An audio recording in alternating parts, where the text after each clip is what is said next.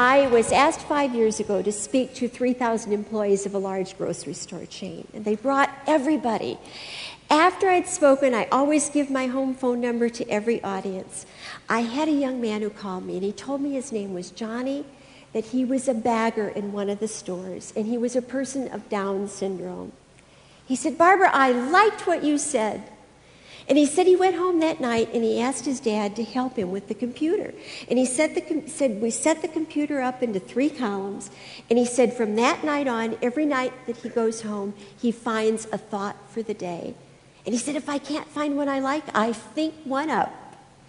Then he and his dad type it 6 times on a page. He prints out 50 pages every single night, cuts them out, signs his name on the back, and the next day, for every person's groceries he bags, he puts a thought for the day in the bag.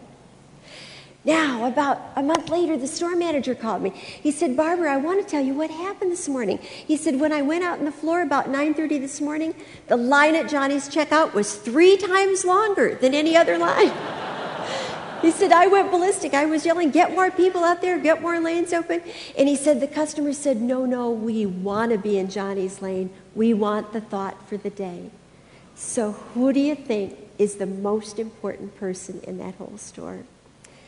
He said, one woman came up and said, "I only used to shop once a week, but now I come in every time I go by because I want the thought for the day."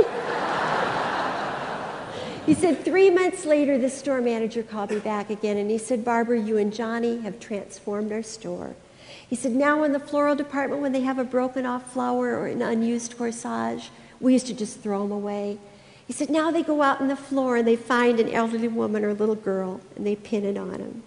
He said, "One of our meat packers loves Snoopy, so we ordered 50,000 Snoopy stickers, and every time he packages a piece of meat, his meat gets a Snoopy sticker on it." Now, I said, "I don't know about dog stickers on meat." But he said, "We are having so much fun, and our customers are having so much fun." And folks, that's a true leader. And if he can do it, there is no reason why every one of us in this room and out there in our audiences can't do it. Thank you. God bless. Question number 1. What percentage of American workers do you think are giving their very best to their jobs? Any thoughts?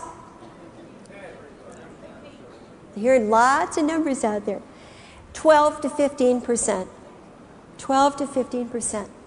Isn't that sad, folks? We've got 7 to 8% who are burned out. Hope that's nobody in the room, have no life. But that leaves 75 to 80% of our American workforce just doing enough to get by. Now, I call those people slot fillers. They come in, they do their job, they go out the door the minute their shift is up.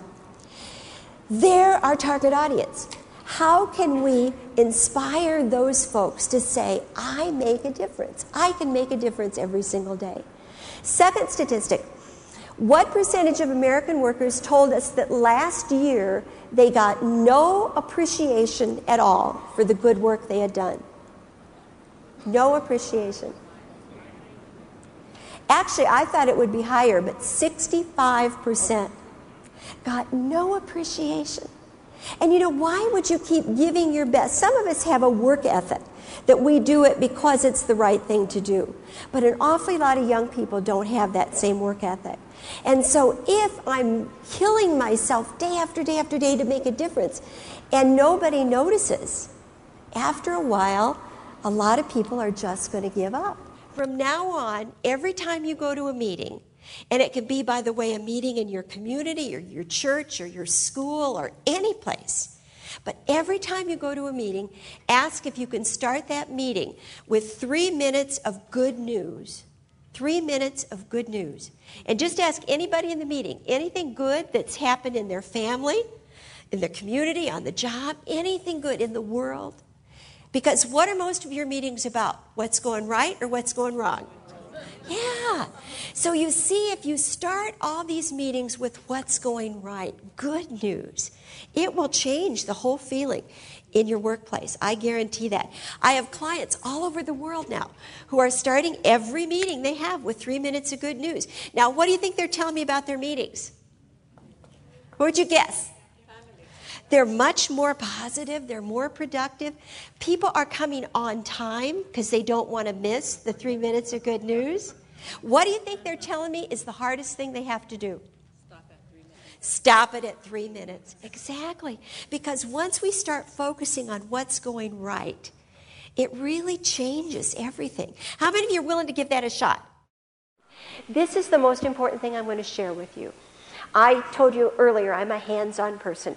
I created this little 3-column chart for myself about 9 or 10 years ago because I wanted to be able to see and measure the difference I could make every day. And this is true of every person in this room.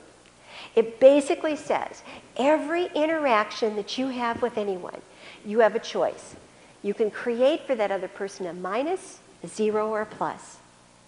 If you discount them, make them feel less important than SCE or yourself, they're going to leave with a minus. If you just take care of their business, and see, that's your slot fillers, it doesn't count to build any kind of loyalty. But every time you make a human level connection, and it doesn't have to be big things, people. It can be using their name. It can be asking them a question about something other than the business. It can be listening with empathy. Anytime you make that human level connection, they are going to leave feeling a little bit better because they interacted with you. And that's the choice that you have with every single interaction. Now, you can be good at your job, be a transaction giver. That's your slot fillers, taking care of the business, or you can be a relationship builder, and that's what all of you in this room are. But how that needs to be transferred out to everybody in the organization. Would you close your eyes for a moment? And I want to end with a thought from a dear, dear friend of mine, Og Mandino. This is his rule number 10 for a better way to live. He says this: beginning today, treat everyone you meet, loved one or stranger, friend or foe, as if they were going to be dead at midnight. Extend to each person you meet, no matter how trivial the contact, all the care and the kindness and the understanding and the love that you can muster. And do so with no thought of any reward. Your life will never be the same again. And folks, I hope that you've gotten some things today, that your lives will never be the same again.